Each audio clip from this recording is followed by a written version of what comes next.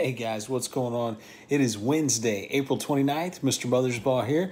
I was looking at the calendar and there are no 8th grade birthdays today. We're just going to have to wait and see who's coming up next, but I don't have anybody on the calendar for today. Festus Middle School morning announcements are going to be brought to you by Mrs. Beffa and her kids. They did a great job last time. I'm excited to see what they do this time. Yesterday, we started our atmosphere and water cycle section review.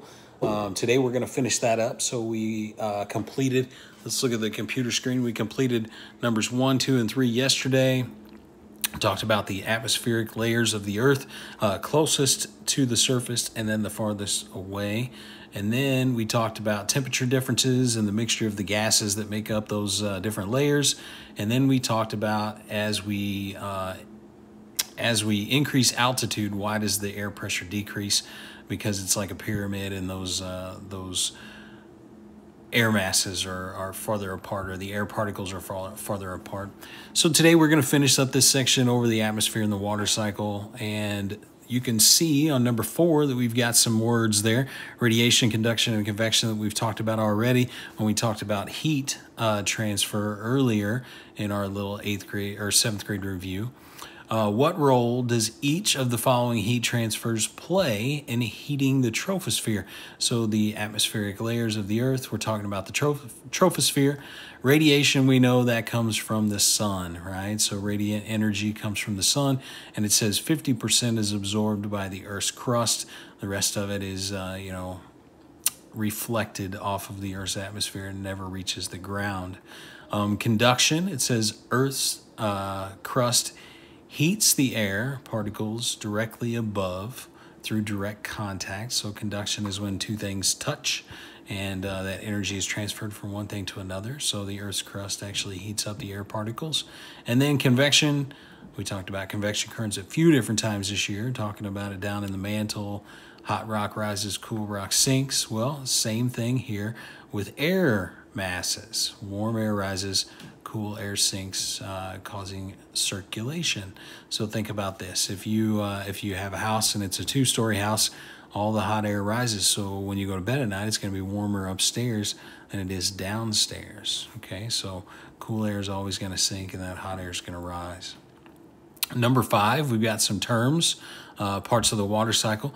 We talked about every single one of these earlier this year. Well, the first part, I guess, when we were talking about the staircase, right? So freezing, melting, evaporation, condensation, sublimation, the phase changes.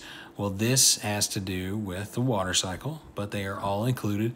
You guys should know that condensation is when a gas is turned into a liquid. Evaporation is the opposite direction, so a liquid changing to a gas.